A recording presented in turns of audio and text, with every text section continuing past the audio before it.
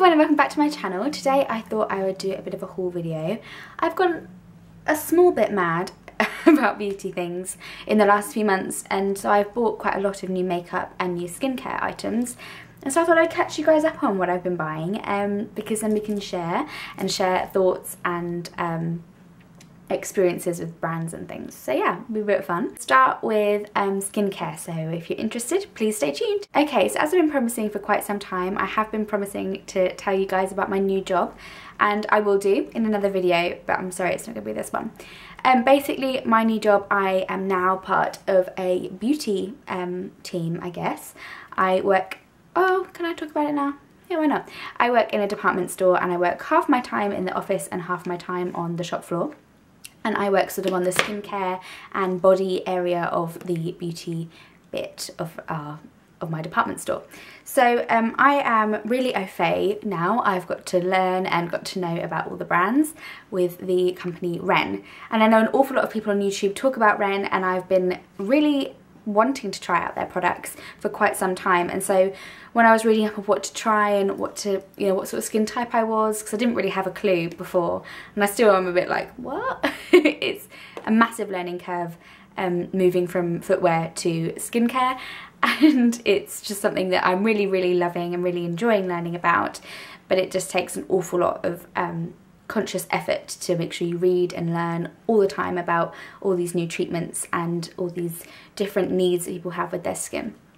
But anyway, to delve into the world of skincare, I decided to pick up the Ren Rosa Senfolia Skin Exfoliating Cleanser.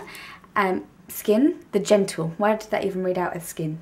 The Gentle Exfoliating Cleanser, sorry, and also the Express Makeup Remover in the same range.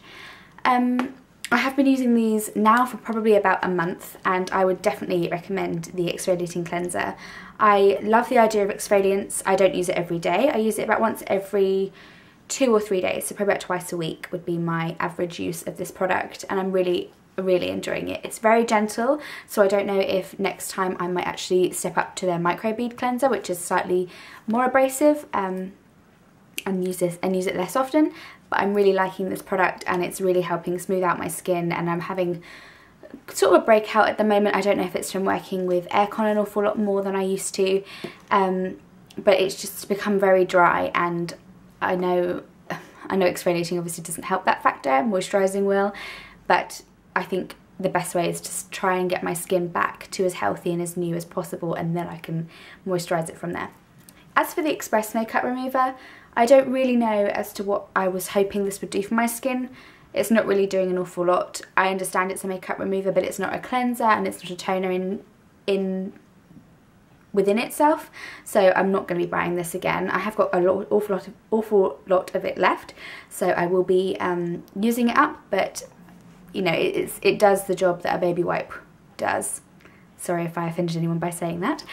And then after the baby wipe, to cleanse and tone afterwards would be my preference, but you know, each to their own. With those two products, I also got a couple of samples from Ren, which were the Micro Polish Cleanser, which is what I've spoken about before.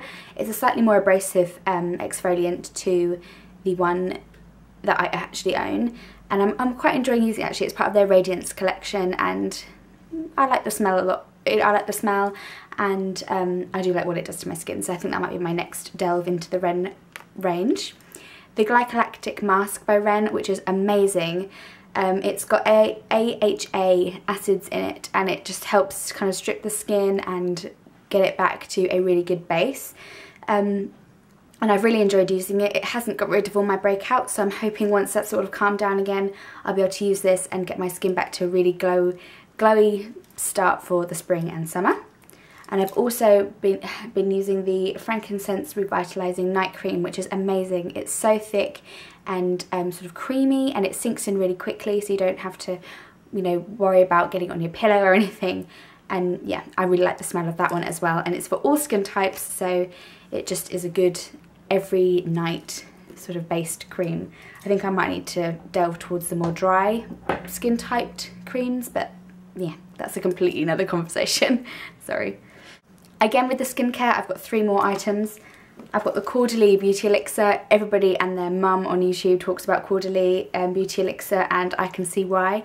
I was a bit sceptical at first and I thought £11.50 for that tiny little vial of liquid. It's a limited edition packaging, by the way, that's why it's little swirls. But it just smells absolutely incredible, and if you're having one of those days at work and you think, oh my lord, this day is never going to end, or you feel really tired and lethargic, a little spray of that and you will be awake for the rest of the day. And it's just so lovely and refreshing. I am already more than halfway done with it, and it's going to be sad when that's finished, but I would definitely repurchase. Another two are some more cult items, some La Roche-Posay. I have the Everclar Duo Plus, which I'm trying to see if it will get rid of any of my breakouts at the moment, and it's amazing at unclogging your pores. I suffer with kind of clogged up pores around this region, around my nose and cheeks, and it's just been amazing. I pop that on before my makeup in the morning. I don't always put it on at night, but if I've got a really bad sort of skin day, I'll pop that on at night, and it's just been very, very cool. I said that very overpronounced. It's just been very good for me. I also branched out and went for the La Roche-Posay Rosalic UV Legerie. It's an anti-redness moisturiser basically, and again, as well as clogged pores, I get very red in my cheek and nose region as well as my chin. And in summer I just tend not to I try not to wear any foundation, I try not to wear much makeup at all.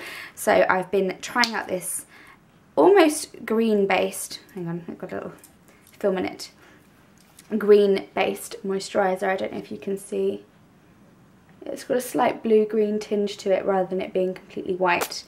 And I've been really impressed with the results. It's not particularly moisturising as far as I've been aware, but you know, that might be because I don't use it every day. But as far as the anti-redness, it really is amazing and great for having underneath makeup. For drugstore finds, I've been experimenting with the new Baby Skin Instant Pore Eraser. I'm not falling in love with it. I hated it when I put it all over my face. I didn't mind it when I used it in certain areas and, you know, just sort of dot worked it around my face, so around my nose and around the middle of my eyebrows. It's a nice texture, but I didn't think it lasted particularly long, but that might just be me. I've also gone for the Bronzing Primer by Bourjois, which I've never noticed before, and I didn't know they actually did until I went on the Boots website and had just a little gander through and see what they had.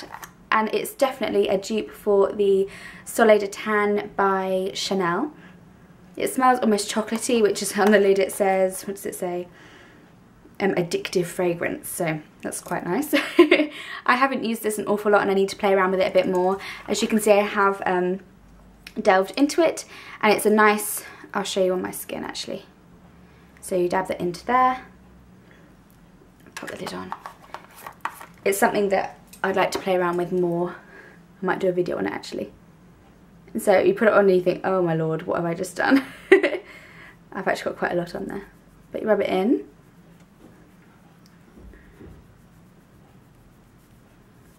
And it's quite a nice tan colour, and it's quite natural, to be honest. So yeah, I think it would be lovely for the summer when I don't wear any makeup. Well, don't wear much makeup without a foundation, and then just sort of using it as a cream bronzer. I think it would be really lovely. But that's something to try out.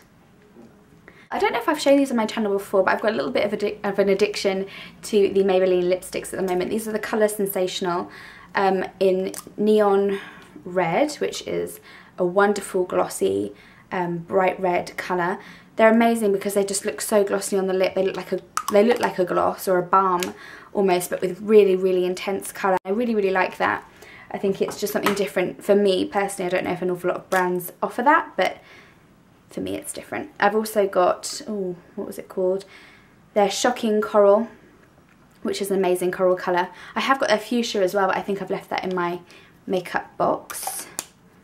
And I've also got one of their nudes, which is their Tantalising Taupe. And I'll just swatch those on my hand. So it will go taupe, the coral, which is such a pretty colour, and it's going to be amazing again for spring and summer, my favourite months, funnily enough. So I've got Neon Red, the coral, and then the Tantalising Taupe. Very pretty. Now I've got to be careful not to get that on my jumper. Anyway, now I've had a bit of a delve into the luxury makeup market, I guess, and I've had a bit of a splurge at Dior. I am a newfound addict of the Dior Skin Nude Foundation in 020. I have been enjoying this now since about November time. Oh, it's a bit dirty, I put that back on when I added this to my collection. And you know, it's really lovely. It's a skin glow makeup. I don't know if I'd repurchase it because I feel as if I'd like a little bit more of a glowy finish to my foundation. But I've really enjoyed using it, and it's got great coverage. It doesn't feel heavy on the skin at all, and it lets your skin breathe, which I am quite happy with. I also really like the smell.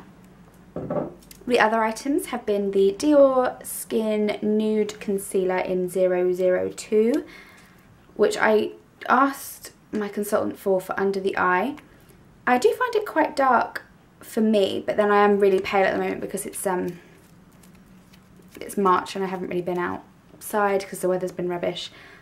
And I asked for it for the under the eye area to try and make me look less tired, but I don't know if it's really working. It's very sheer, which is lovely, and it's very hydrating, which is also nice, but I think it might be a little bit too sheer for my big black circles under my eyes, but you know, whatever, we shall see. And I bought another one of the brow styler, which I've had before. It comes in the one colour, which is the universal brown, and it's just amazing to have with the spoolie on the end, and you don't have to sharpen it, and it's just great. So I bought another one of those. And then the other day I went to MAC. I shouldn't have gone to MAC, but I went to MAC. And they've got their new collection out, the Fantasy of Flowers, and I saw this mineralized skin finish a couple of months ago on one of the beauty bloggers in America, I believe, on their blog, and it is perfect topping. Let me just take a moment to show you that because I think that's just gorgeous. I had to have it, and I was telling all the girls at work, and I was like, I need this, I need this. So yeah, I bought this.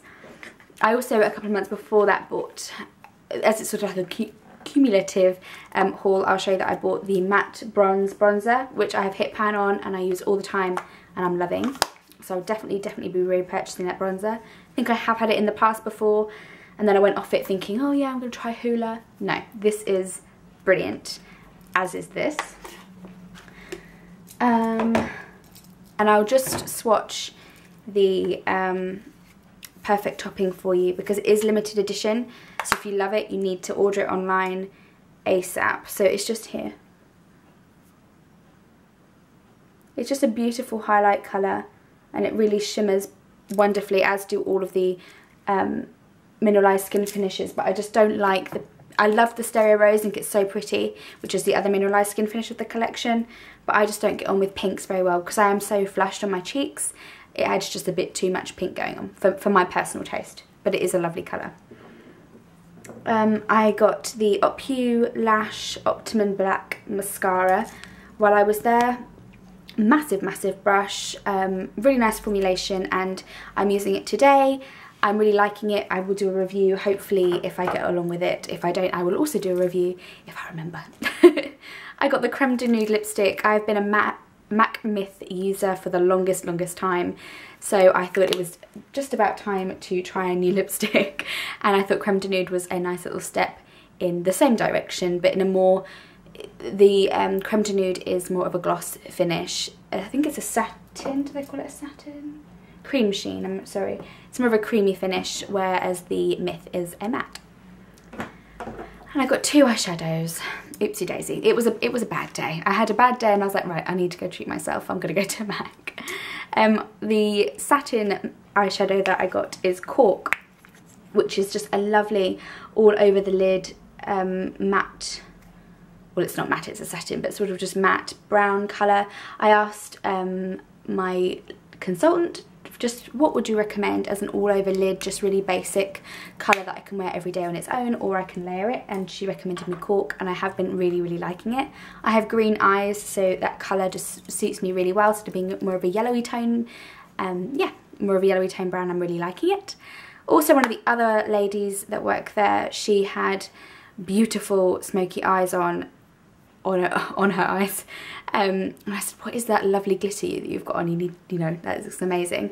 And it was this, which is one of their pressed pigments, and this is in Day Gleam. And I don't know if that's going to show up quite as beautiful as it is in real life. But again, I'll do a little swatchy swatch. For you, I'll just put it here. I don't know if that's going to show up, but it is just so gleamy and so glittery. That's not going to show, but it is just gorgeous. And again, I don't know if you can see my finger there. Pretty. And the cork as well is going to be here. So that's it, quite built up, but it can go on pretty sheer as well. So I'm just going to pop it here. Should not have done that bourgeois. Bronzer so blooming thick, it's everywhere. But yes, and that is everything. So it's quite a big beauty haul for me. I hope you enjoyed. I will be doing some first impressions or some reviews of things because I find that really helpful when I'm looking for items. So if you guys would like to see any, please let me know, and I'll speak to you guys soon. Have a lovely, lovely day. Enjoy the sunshine. Bye!